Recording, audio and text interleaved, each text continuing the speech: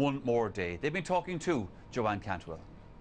Well, Peter, your lads haven't looked overawed by the occasion so far in this championship, but this is a different kettle of fish today, isn't it? Well, Joanne, this is the most important game that we played in the last 50 years, and I feel as though we're ready for this game. And how are your players dealing with the fact that it is the most important game in 50 years? Well, listen, the most important thing is over the last 2 weeks we realised we got to a final. The boys were enjoying themselves. They're taking the training session very serious. We know we have to lift the national gear to beat this Meath team today, and we're all for it. How are you going to stop a Meath attack that scored 5 goals against Dublin? Well, the way I look at Joanne is how is the Meath team going to stop a Louth team that scored 1 goal and 22 points against Kildare? Well, Eamon, no Leinster title for Meath in 9 years. Is that a lot of pressure on these boys going into today's match? Well, I wouldn't think it's a lot of pressure, but it's obviously something we'd like to win as a Leinster title. But we have to approach it as another game. It's going to be another battle against Louth. We've already had 4 of them in the championship to date, and we're going to try and treat the game today in the same way as we've treated the ones heretofore. Is getting parity around the middle of the field key today? Well, I suppose it's getting parity and even supremacy all over the field is what's important. So, you know, like midfield will be a battle, that middle third of the field. We haven't done well in that, and particularly in the Dublin match. So it's something we'll have to work on and try and get at least an even break from there today. Must have brought 25,000 people down for the biggest sporting occasion that the wee county has experienced since 1960. Won the All-Ireland, of course, 3 years before that in 1959, where they were captained by the late Dermot O'Brien. It's a deep ball in, it's a very good one. What a start that would have been, but it's missed by J.P. Rooney. Inches to the left of the target of the wee county. That's collected here by Graham Riley. Fed in there neatly as far as the impressive Shane O'Rourke. Tries to twist and turn Mick Fanning. Looks for a support player. That player was Seamus Kenny. Couldn't take it in his stride. Away by Ray Finnegan. Helped further away over here as far as Andy MacDonald, the wing forward. Sheridan's chasing after him. The man on the 40 for Meath. Good kick towards J.P. Rooney. Takes it in well. Onto the left boot. Looking for the opening score. The big cheer and Louth lead. Great opening. He may have been denied a goal by just a little piece of misfortune and poor timing, but that time he got it absolutely right. Perfect ball in there as far as J.P. Rooney, and he's causing a problem early on for Owen Harrington. Louth lead. Yeah, lovely counter-attack that time right from the back by Louth, and again a wonderful ball by Andy MacDonald from the wing, straight across, cut up. There's a story every summer in the GAA Championship, some team coming along and performing with distinction. This year it's Louth. Again it's Rooney.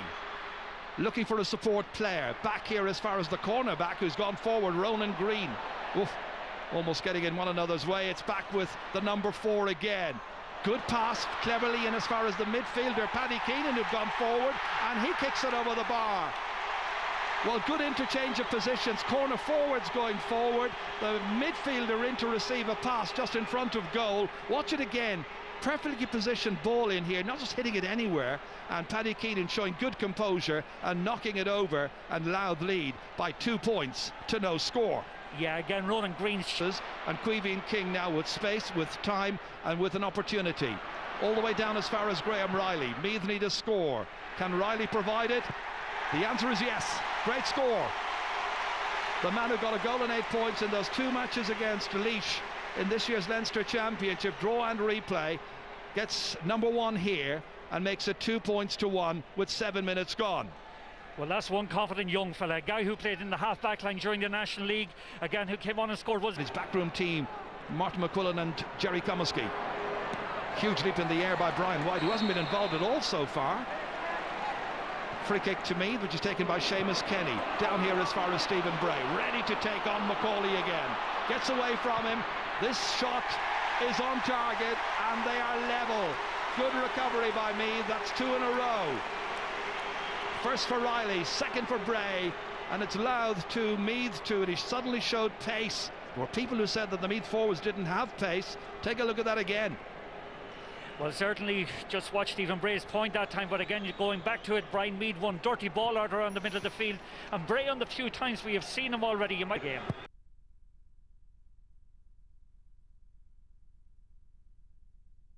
Well, here they come again trying to win this one. They knock it down towards Brian White, and he has missed the opportunity to take it, and it's back once again with Meath, and they are pushing forward time and again. It's Bray this time, and he makes no mistake.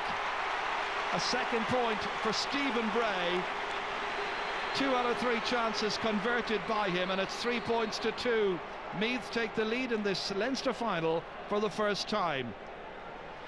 Yeah, Bray's on fire at the moment, and I'd be a little bit concerned about them. As far as I can see, John O'Brien has been put back into the corner to mark him. Terrific free taker. Hope I'm not putting the kibosh on him now. He's trying to make a better angle for himself here. But from a dead ball or from the hands, usually the most accurate. Looking for his first point of the match. And he's got it.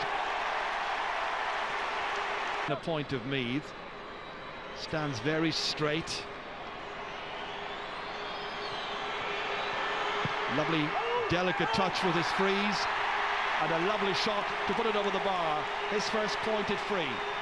1 from 1 then, and it's 3 points for Louth. Back minding the house a bit more as Brian White kicks this and levels the match with his second pointed free. 19 minutes are gone, and it's 4 points apiece. This was the foul again here as MacDonald was caught on the arm. Replacing Paddy O'Rourke, whose month suspension includes 2 championship matches. It's a big penalty for him to miss playing in a Leinster final, but he's a young player, he'll be back. Brian White now, big one across. JP Rooney waits for the bounce, but it comes to Colm Judge, the other corner forward instead, inside towards Lennon. Oh! A second goal chance has been missed by Louth, this time by Shane Lennon, the 24-year-old from Kilkerley Emmets. There was lovely movement in here. Rooney couldn't take it, Judge could. A little fist into Lennon, tight enough angle, and unable to squeeze it in past him.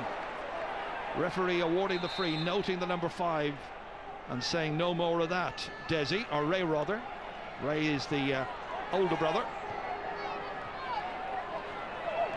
Brian Mead back to Seamus Kenny, whose dad was of course a former Louth player. Shane O'Rourke beautifully in as far as Joe Sheridan. There's movement. Sheridan trying to feed it inside. O'Rourke leaving it this time to Bray. Outside it comes again, and that time Graham Riley knocks it over the bar for his second point of the match. And Meath are back in front again by 5 points to 4. Yeah, nice bit of perseverance that time again. A good crossfield ball again. I thought Joe Sheridan was going to get inside his marker. Desi Finnegan that time might have got a free in, but again the flick on, I think this time, comes from Bray over to, I think it was Graham Riley, and again a good score out there. Well, Louth's last score was in the 19th minute. It was a free, and this one has been tapped over the bar, and Colm Judge has got his first point in the midfield. But again, it is the strongly built Nigel Crawford, helped out here by the experienced Anthony Moyles, over as far as Seamus Kenny, works his socks off. Taking it on again is Gary O'Brien. He's been a revelation this season, O'Brien. Back in as far as Crawford. He'd love to score, and he has scored. Played his 50th championship match in the opening round of this year's championship, and he's just fired Meath back in front again with his first of the day here, and it is 6 points to 5. Meath leading. Well, that's the third time actually. Place of Ronan Green. Clearly they want somebody who is a specialist corner back in there to handle the threat being presented right now by Graham Riley and the rest of the Meath forward line, because Riley has just kicked his 3rd point of this final, and it's 7 points to 5. Well, this is one of the bright young stars to emerge through Meath football in the last couple of seasons. Very two-footed player, on his left this time. And he's got some great points in this year's championship. That's a goal and 12 in 4 matches. Yeah, and it's such an unfussy point. The ball in midfield and won so many of the exchanges in the opening 20 minutes of the game. That was an area where they had to come to terms with the challenge presented by Louth. And this free kick by Eugene Judge sways in the light gentle breeze, comes back out to Mark Brennan, kept alive there by Shane Lennon, tipping it out to him, and Brennan sets off again, goes by the first man. Kenny has a go, and that's gone wide. But certainly the first two, the one by JP Rooney at the beginning of the game, I think that was a huge chance. So there are opportunities there for Louth if they're good enough. Nicely set up by Gary O'Brien as far as Graham Riley. Oh, what a match he's playing! Almost unnoticed, he drifts in and out, gets into channels, takes his scores. He's got pace, he's always available. Who's marking him? Well, who's marking him is right. Again, he has such guile, such movement and understanding of where the posts are. As you said, Gerard, he drifts in and out of games, but when he's on the ball, economy of movement and economy of effort. And he's this time Lennon has players inside, looking for an early ball, holds it up. Colm Judge trying to make an angle. Louth looking for a score and hoping to ease themselves into the half-time break a little bit. Gerard, thank you very much indeed. Tony Davis and Pat Spillane are here with me in our studio. Pat, I have to say I enjoyed that first half. Kind of get the feeling though, Meath are beginning to just crawl away from Louth, let's say. Yeah, this is another one, Michael, of my Jedward games, for want of a bit. Enjoyable and entertaining. Quality-wise, so. Meath looked the better team, and were it not for the fact that they kicked 8 wides, they should be much further ahead. Some nice passages of play, some lovely forward play from Graham Riley, but like I said, some good kick passing from Meath. The 2 full back lines look dodgy, but you know, you look at one stark statistic there. Louth forwards got 1 point from play in the first half in perfect conditions, and that's where they're struggling. 1 ball into the goalie's hands, 2 missed goal chances, and 5 wides. The Jedwards played hurling when they were younger, by the way, so they might be a bit tougher. Well, than one you of them think, is out with a cruciate ligament injury at the moment. Tony, I'm confused. Go on. what do you think? Very entertaining game. Louth had their chances. 2 good goal opportunities. 53 seconds into the game, maybe it came too soon for JP Rooney. Didn't take it. Shane Lennon had a goal chance 20 minutes into the game. Didn't take it. Meath looked strong. 7 points from play in the whole game. They looked threatening, but Louth are still there. They're still plugging away. They're getting their scores by running straight at the Meath defence. That full back line for Meath looks dodgy enough. Anybody looking at this from outside, looking at down the line in the championship, run at the Meath backs. They'll foul you and tap it over the bar. OK, we're going to take a break here. And Martin Sludden from Dromore in County Tyrone gets the second half underway. And Ray Finnegan, anxious for a good start. He's got a lot of latitude. Kicking it down towards JP Rooney. Slipped into Mark Brennan. Trying to escape the clutches of a couple of Meath defenders. McDonnell out here as far as Brian White. High up into the air. Now, has it got the accuracy? It has. Great score by Brian White. His first from play. His 3rd of the match so far. And he narrows the gap 8 points to 6. Yeah, lovely spade work that time by Mark Brennan, again looking out for the better kicker. Mark, remember his miss earlier in the game, but again Brian White drifting into space shoots a very good point to kickstart their second half. And all of that inside the opening 20 seconds. You looked very, very assured once he found his feet in this match about halfway through the first half, showing his real self, looking for his 4th point of the game. He's dragged it, pushed it to the Leinster title. Long time since the last one. They edge closer. They're within a point. It's 8-7. Great kick. No mistake that time. Followed through brilliantly. Big tall man, lovely technique, and sent it on its way safely over. Yeah, great nerve also, again having missed the last one. Still from the Meath kickouts, doing well. But that's fisted away by Kevin Riley into the middle, out as far as Queeveen King. Picking it up here is Joe Sheridan, looking to set up Meath's first meaningful attack of the second half. Nigel Crawford overwhelmed by pressure, and Brian White kicks it down here into the channel. Goes Colm Judge, didn't break stride, got it on the right. That's a classy point. Lovely score. A second for Colm Judge. And the teams are level for the 4th time in this really entertaining Leinster football final. Yeah, that's quality movement from Judge. That again loses Chris O'Connor in the run for the ball, doesn't take him on, just sees the post, has confidence in his own finishing ability, shoots a great point. But Louth are completely on top in the first 8 minutes of the second half. The ball is yet in very poor decisions whenever in possession. Now Stephen Fitzpatrick kicks it in as far as Brian White, elegantly taking it forward. Now quick presence of mind to see Adrian Reid's on free in there. Lovely sidestep, goes by Harrington and cracks it over the bar. That's as good a score as you'll see in this year's championship. That's a lovely point by Adrian Reid, his first of the match, and Louth go into the lead once again here by 9 points to 8. Look at the sidestep, a classy move and a classic finish. Yeah, Owen Harrington will be very disappointed in buying that dummy. Again, you've got to credit Adrian Reid with his composure and his ability to... It's a long way out. It's 50 metres from the target as the crow flies. Will this ball fly? Ward to take it. The 23-year-old from Wolfe Tones in Meath sends it in, hits the post and goes wide to come down. And Cian Ward now, this time it's the cheering again coming from the Louth fans. This time it doesn't put him off. And that's a really good kick by Cian Ward, and he kicks it over the bar, and the team's level for the 5th time in this 2010 Leinster football final. Just going back to Mike's his socks off each time. Stephen Bray. Kenny's calling for it. So too is Cian Ward. 2 Louth backs go to him. Should be a free player somewhere. Louth getting a lot of men back. Anthony Moyles pressing forward, 45 metres out. With the outside of the boot, he lets fly. The umpires have a look at it, and it's perfectly on target and over the bar. And Meath creep into the lead again, thanks to the 32-year-old now playing here in Dublin with Oliver Plunkett's. Yeah, that's a great score. Great score by Moyles. Again, the most experienced player they have on the team. Again, waited patiently to get the ball put over to him. Meath seemed to be running out of space.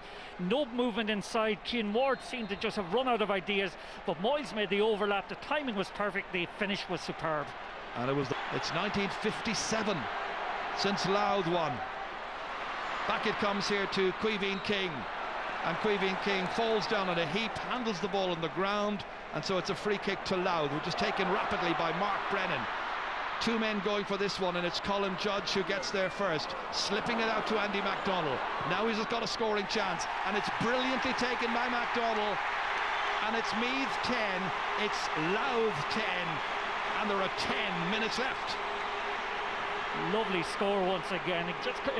The crossfield ball again. Good work on the outside by Andy MacDonald to get into position, and just has the confidence not to take on his man, but trust his own shooting. Great score. So far, and you were remarking to me this morning, Martin, that Meath looked to have the better and stronger bench. Well, I still think they had the better bench, but it surprises me that they haven't utilised it yet, because the pace has been fast and furious. Players are tiring at the moment. Fresh legs could be needed by Meath as well. Here's a chance for Rooney. What a goal by JP Rooney! 63 minutes on the clock. Is that the significant moment in this year's final? Missed a goal chance right at the very beginning of the match for Mark Brennan's long lofted ball in. The defenders missed it, but Rooney was coolly on hand to get it on the right boot and slot it in brilliantly past Brendan Murphy, and it's Louth 1-10. Meath 10 points, 7.5 minutes left. Wow. Well, that was some goal, and again, credit Rudy. He's had a poor game. He hasn't been in the game much.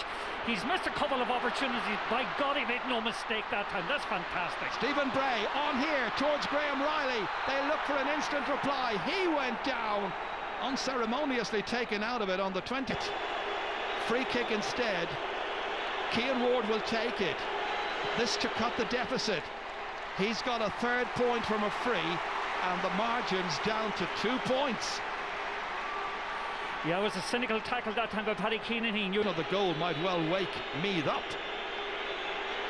And they still have time as Cian Ward kicks through the ball expertly. That's brilliantly done.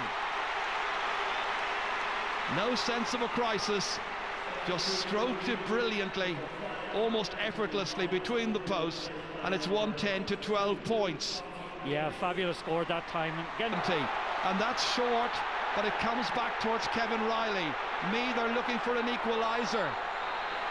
Graham Riley, and the referee has halted the play here because Colm Judge, who's got a yellow card, is in danger of getting another one for hauling down Kevin Riley, and Louth will finish this match with 14 players. And that's proper order. There was absolutely no reason whatsoever for Colm Judge to do that. A late tackle, totally unnecessary. On the yellow card, he should have had a little bit more weight, but just watch him here. That is senseless. He's missed a few. This one he needs. This one he's missed. He's missed his third. And it's still 110 for Louth. 12 points for Meath. Set out on a journey back in Portlaoise. One of the early Sunday game series, game 2 I think it was, when we showed you Meath playing against Offaly. Louth were on the same billing against Longford. Nobody thought, I think at that stage, they'd meet in a Leinster final, but they've served up a very dramatic affair here. Brian Mead with 15, Louth with 14. Will that be a telling factor as Bray kicks it in? There are players challenging for it. Out it comes in the end. Paddy Keenan just kicks it away, but the referee has blown his whistle. Courage to be magnificent. One man watching it down there right now is Charlie McAllister. I've known him for many years. One of the greatest Louth men that I know. He's been ill. It's great to see him here. And now he's living on his nerves like the rest of them, because Eamon Macaulay has just conceded a free kick, but it's inside the Meath half of the field, and the referee calling aside another Meath player. This time it's Cormac McGuinness, and the linesman pointed something out. Marty Duffy, the linesman, on this near side to the referee Martin Stodden. So there's another yellow card, and it's given to Cormac McGuinness. There was going to be a free kick. Now is the referee going to change his mind and throw the ball up as a result of all of that? No, I don't think so, Ger. Actually, J.P. Rooney on 2 occasions there has kicked the ball away needlessly. Again, unsporting behaviour, and gets a yellow card for it. Well, correctly so. We're almost at the end of the 3 minutes. Now is there a recovery for Meath? Will they get a replay? Will they get a point? Kenny tries to get it. Paddy Keenan goes down, tries to take it. The Louth captain kicks it away. Anywhere will do. J.P. Rooney challenges. Back it comes to Stephen Bray. What a Leinster final this is. Across here once again, fisted out somehow, only as far as Graham Riley. We're now in the 4th minute. It's high up into the clouds. It's in towards Joe Sheridan. It's, oh yes! It's stopped on the line somehow. Seamus Kenny had the chance, and it's in the back of the net. It's in the back of the net. Somebody scored it. Louth are protesting that it was pushed in. Meath fans are celebrating. Is the goal being given? You can see Aaron Hoy in there saying talk to the umpires. Dramatic last few seconds here. My God, that's dramatic. What happens? It's a goal. The goal has been given, and Meath are in front. And Meath are about to win in the most amazing circumstances. Heartbreak for Louth. This is where they thought they had done their bit of defending, but somehow it was put in over the line. Well, was it kicked in over the line? It was thrown over the line, more or less. But the first situation, Seamus Kenny fielded the ball in the square. Should have been a free, I think, for a square ball. Secondly, Joe Sheridan, I think, threw the ball over the line, or fell over the line with the ball. And you cannot do that. Cannot do that. But the goal was given, and Louth will be heartbroken after all this time. That is daylight robbery. Victory snatched from their grasp. There's a yellow card there for Aaron Hoey for his protestations, but it doesn't matter. Well, I thought in the first instance that the wing forward, the credit him, Seamus Kenny was in the... It's all over. Meath have snatched this game. A case of daylight robbery.